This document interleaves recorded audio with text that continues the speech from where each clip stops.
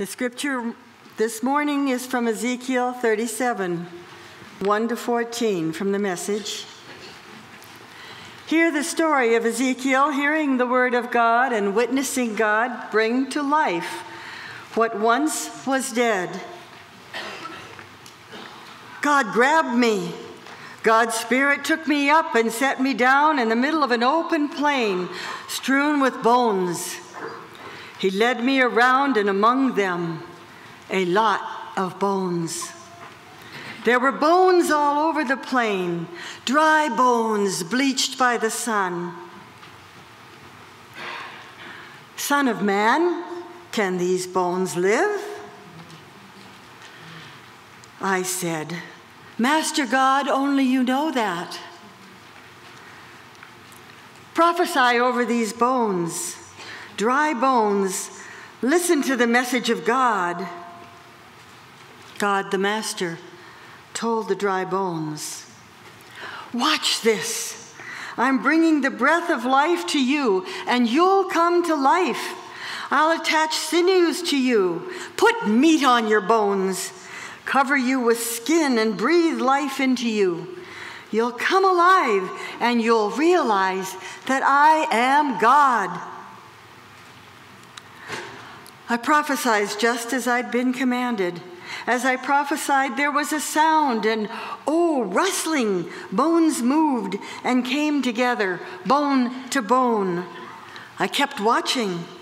Sinews formed, then muscles on them, and then skin stretched over them.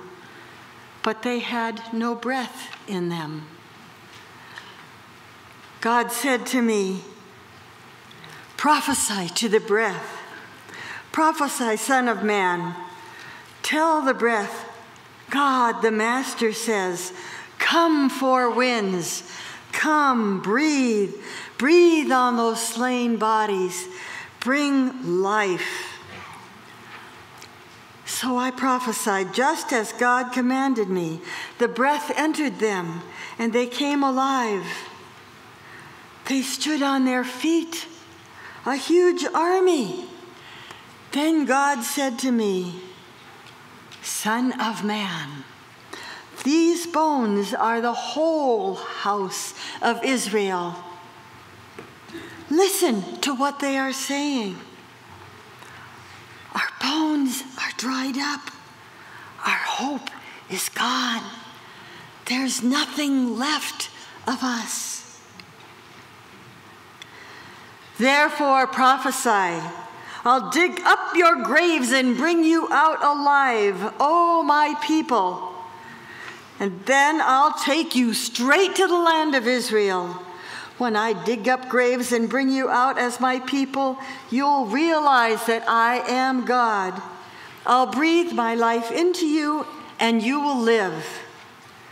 Then I'll lead you straight back to your land, and you will realize that I am God. I have said it, and I'll do it. The word of God for the people of God. Thanks be to God.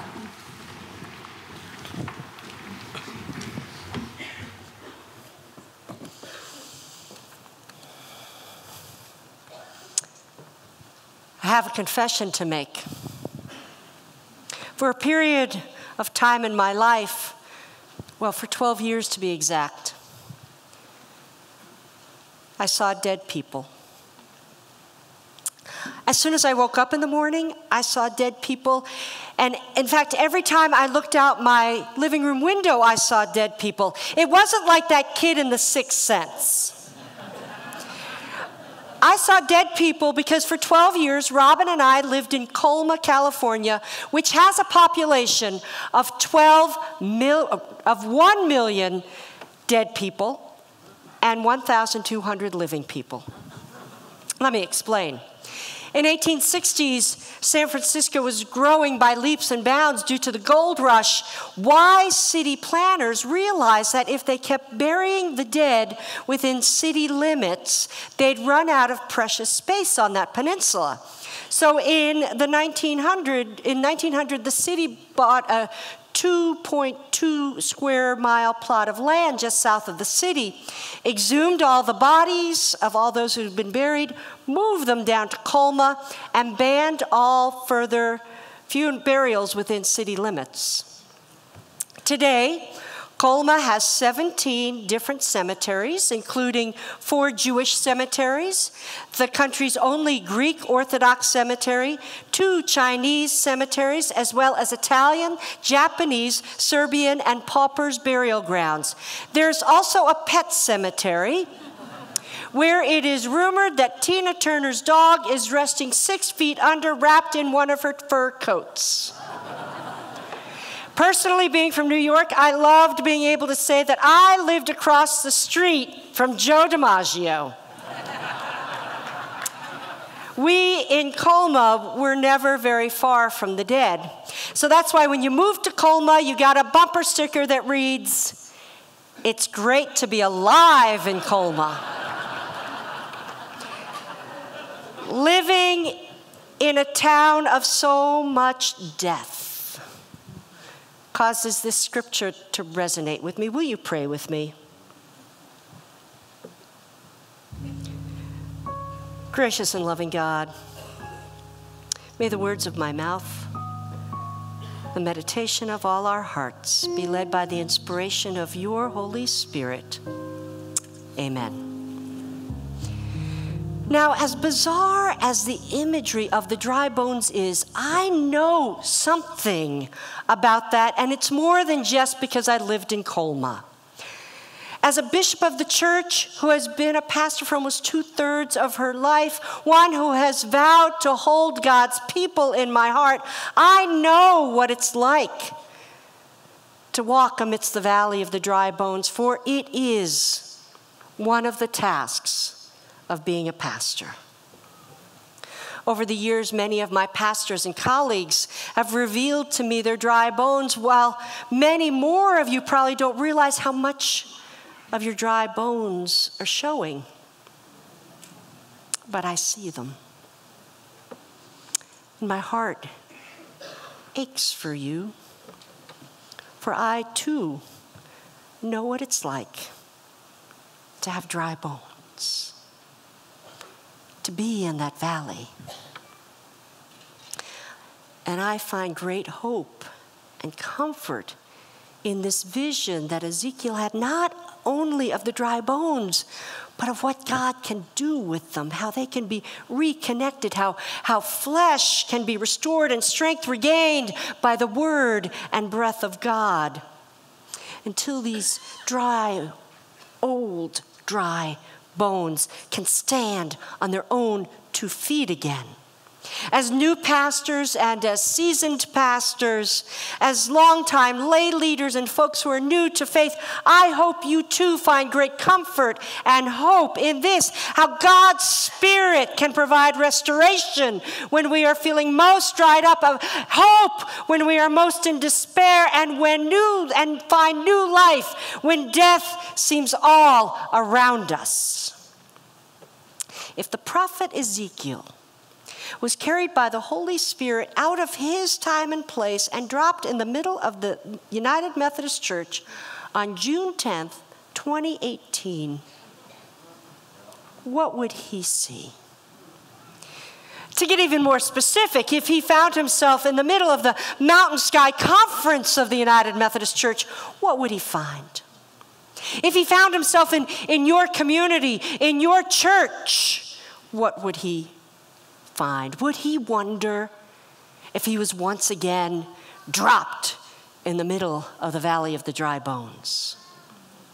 Now, it's more than just this terrible water drought that makes me wonder if I am living in a desert and surrounded by dry bones, because death is a constant figure looming around us. The other day, I was walking briskly to an appointment when I passed a small impromptu shrine on a street corner. Its dying flowers marking the place where a person took his or her last breath, pedestrian or gunshot. And what shocked me most of all was how easily that thought passed through my head. No horror, no disbelief.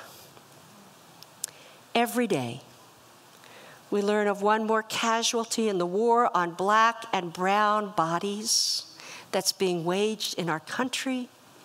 We hear of more deaths in the Middle East, more deaths due to drug overdoses in towns across our area, more families being separated by a flawed immigration policy, another school shooting. Dry bones and death are everywhere. And there's another death we're experiencing, and it is the death of civility. You know, road rage has turned our highways into turf wars. I was driving home one day and saw 2 cars stopped in the middle of the fast lane.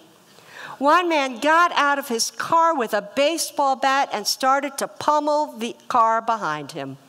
There is death on our highways, in our supermarkets, in our city streets, and on social media, as we seem to have forgotten how to interact with each other in generous and gracious ways.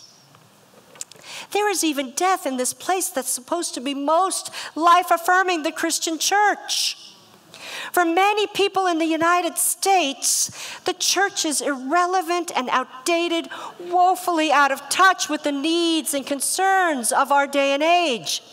The church has forgotten that it exists to do one thing and one thing excellently, to share God's love found in Christ Jesus with the world. This life-affirming word has been replaced with ashes and dust of crushed bones as we fight amongst ourselves. We know, every single one of us knows what it means to be in the midst of the valley of dry bones. Death surrounds us, our neighborhoods, our world, main streets throughout our region are often boarded up. Young people move away. Family farms and ranches are in financial distress. Even if you think you're personally excused from death, ask any scientist how the levels of pollution in our air and water are shortening your life. The Spirit said to Ezekiel, these bones say, our bones are dried up. Our hope is gone. There is nothing left of us. We echo those bones in the valley of death. We too cry out that our lives are dried up. Our hope is lost. There is nothing left of us. Life feels hopeless. Death seems to have the upper hand. So how do we cope? What do we do when feelings of depression, fear, rage, when we feel the pain of living in a world where death is all too present? Oh, people of the Mountain Sky Conference, we are to stand as the prophet Ezekiel right in the middle of the valley of the dry bones. We must look with open eyes at the rubble around us. We must stand unflinchingly, not distracting ourselves by overworking or by our addictions. We must survey the scene and not divert our eyes as we listen for the Spirit of God to ask us, "Oh, mortal one, can these bones live? Oh, woman, can these bones live? Oh, man, can these bones live?" New pastors, this is the life to which you have been called. Lay leaders, this is what God asks of you. If we trust in God through our rage and through our hurt and through it and our tears, we will answer, "Oh God, only you know that." And God will say, "Watch. Watch. I am bringing the breath of life to you, and you will come to life. You'll come alive and realize that I am God." So look around at our world. Can this nation live? Can our earth live? Can our beloved United Methodist Church live? Oh God, only you know that. Can we learn to get angry and rage and admit our woundedness and fear and cry, not alone, but together. Oh God, only you know that. I'll dig up your graves, God says. I will bring you out alive, oh my people. I will breathe life in you and you will live. Just as the tomb could not hold Jesus, but the stone got rolled away because death holds no candle to resurrection, so too this resurrection power is available to us all. God calls us from death to life. God desires to breathe life into our world, our nation, our church, our relationships. There's a whole lot of shaking going on. Death has held us in its grasp for too long, but no more, oh death. So can these bones live? The dead, dry bones of peace, of beauty, of wholeness, of reconciliation, of forgiveness are stirring, coming back to life. Can you hear the rattling? Can you feel the connections being made? One life connected to another life, held together by sinews of love and mutuality. Can these bones live? Can you feel the breath of life moving in, through you and through our city streets, our fields, our relationships? Can you feel the surging of life, reawakening church communities that are gripped by death's slumber? Can you feel new life coming into dead and dried out relationships? The bones continue to rattle, to join together, to connect once again. Can these bones live? These all dried up, achy bones are rising up, reaching for justice, reaching for recovery, reaching for right relationships. The bones continue to rattle and call you into connection. Can these bones live? As disciples of Jesus, can you bring the gospel's good news to those who are hungry for a word of hope? Will you be an agent of God's saving work? Will you walk with Christ into the very places that stink of death so that love's redeeming work can occur? Can these bones live?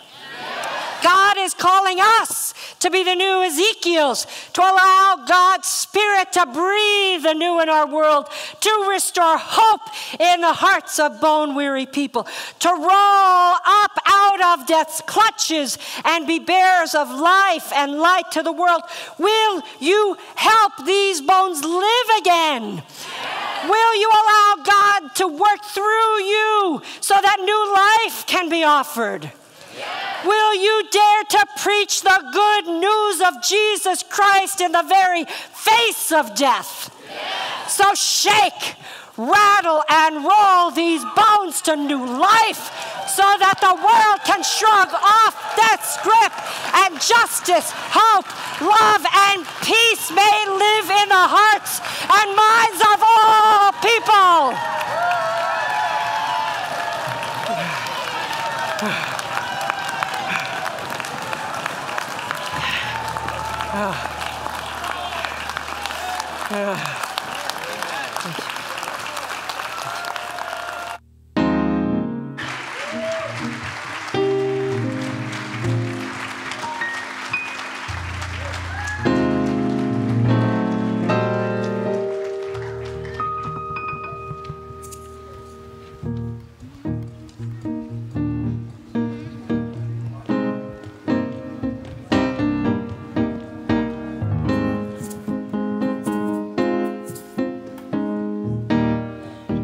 Let the redeemed of the Lord say so.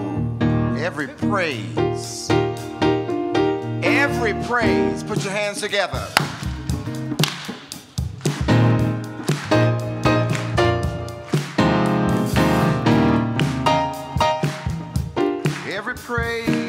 Every praise is to our God. Every word of worship with one accord. Every praise is to our God. Every praise is to our God. Every word of worship with one accord. Every praise is to our